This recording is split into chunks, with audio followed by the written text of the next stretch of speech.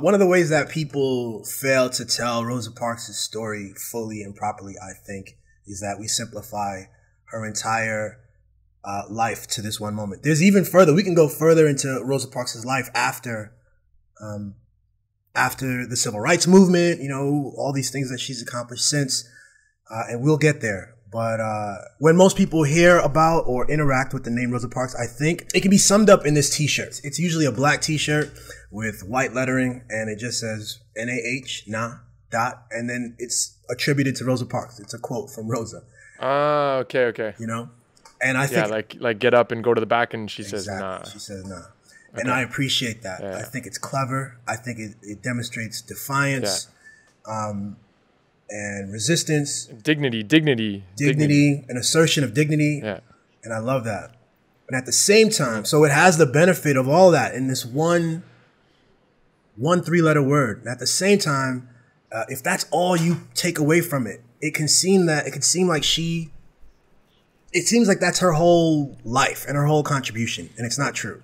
It also there was this one moment of spontaneity that it wasn't planned out. And if there's no bus boycott that follows it, then we're not talking about Rosa Parks today. You know what I mean? Like, there's just no. It would just be it would be this moment. It might have been interesting at the time or whatever, but it wouldn't have made the history books if you don't have a super well organized, unbelievably committed, I'm sure you're about to get into this, bus boycott that follows it. We don't have a nah t-shirt in 2020 without that. Exactly. Yes. It required the follow-up effort of the NAACP, the rise of a brilliant young pastor by the name of Dr. Martin Luther King Jr., who would come in and help shepherd a new movement that would change the entire complexion of the country.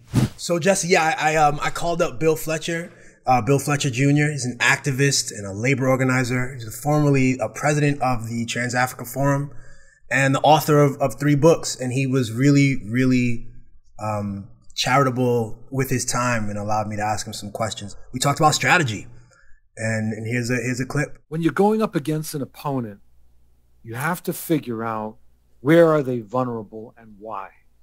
The idea of throwing, let's call it spaghetti on the wall and see what sticks is not a very good approach to tactics and strategy.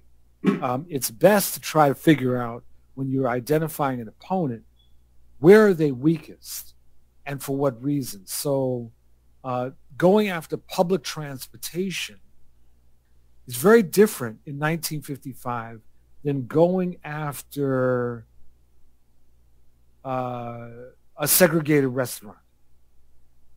Why? Because the segregated restaurant was private property. And given the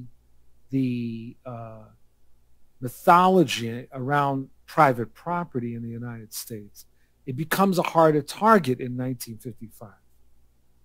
The issue of public transportation, however, is more vulnerable. Why? Because it is the public. The tax dollars of everybody in Montgomery was going towards public transportation. Therefore, a righteous demand of democracy resonates. You know, one of the things that I've often heard when right-wingers respond to our protests around police brutality,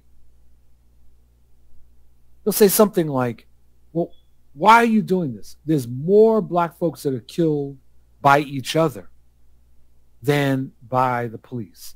So what's all the hubbub, bub, right? I mean, that's the argument. Right. And what that misses is that it's not a justification for criminal violence against African Americans by other African Americans or by anyone else for that matter. It's that the police are a public entity. As someone said in something I was reading the other day, there is an implied contract between the police and the public. And the contract is that the public is to expect that there will not be rampant rogue violence carried out by a public entity against the people. It's a basic demand of democracy. You can't exercise that demand over the Cosa Nostra. You can't exercise that demand over the Russian mafia. You can't exercise that demand over some nutcase African-American in the streets of Chicago or a member of a gang. That's a different dynamic, which is not to let those groups off the hook. It's to say that a different set of tactics have to be applied there.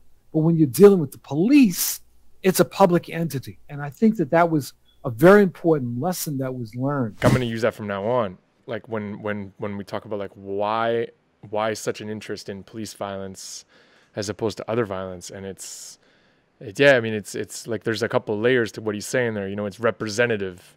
It's like violence is visual. Violence is obvious. Violence is this thing that everybody can see, that's clear. So it's when you see a disproportionate amount of it coming from a state entity, then it's representative of something, right? And so it makes sense that you go after that, and it's totally clear. I remember when I was living in DC when we met, and there was a protest against community violence, against violence that was going on in Southeast. And I remember walking up to the guys in Southeast DC, and I remember walking up to the guys that were marching. It was like, and they were yelling, "We can't take it anymore. We can't take it anymore," something along those lines. And I remember like kind of going up to them and just sort of being like, I was working as a journalist at the time, like what's the goal here? Or like, what's the target? And it's just like, I don't know. We don't know. We just can't take it anymore. It's so much harder to fight something like that. It's like, who do you go to? Who are you marching in front of? What? And so that makes a lot of sense to me. And then the other thing I was thinking about, with the bus boycott, another thing in terms of strategy that makes it effective is it's visually effective in the sense that the people of Montgomery, for how long did it last? Like a year? It was long, Over right? a year. Over a year, yeah. Over a year. They watched their black neighbors, or maybe they weren't living in the same neighborhood, I guess. But the black citizens of Montgomery for over a year walked or loaded into cars, or like, so there was just this, there's no way you could be out and about in Montgomery during that year plus and not know that this is going on, because you're seeing it all the time. People walking, people loading into cars, and just this, it would have been unavoidable. It would have been very visual that this was happening, and that people weren't folding, that they were continuing. I have a quote from the leaflet that was distributed for the bus boycott. It says, "We are asking every Negro to stay off the buses Monday in protest of the arrest and trial. You can afford to stay out of school for one day.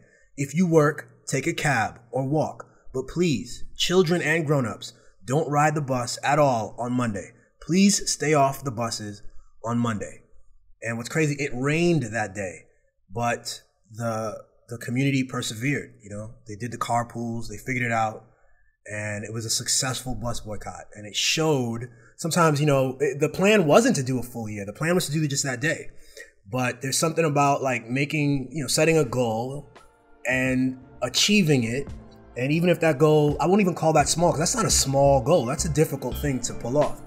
But they achieved it. And that victory, these victories led to so many more victories that we continue to talk about and know today.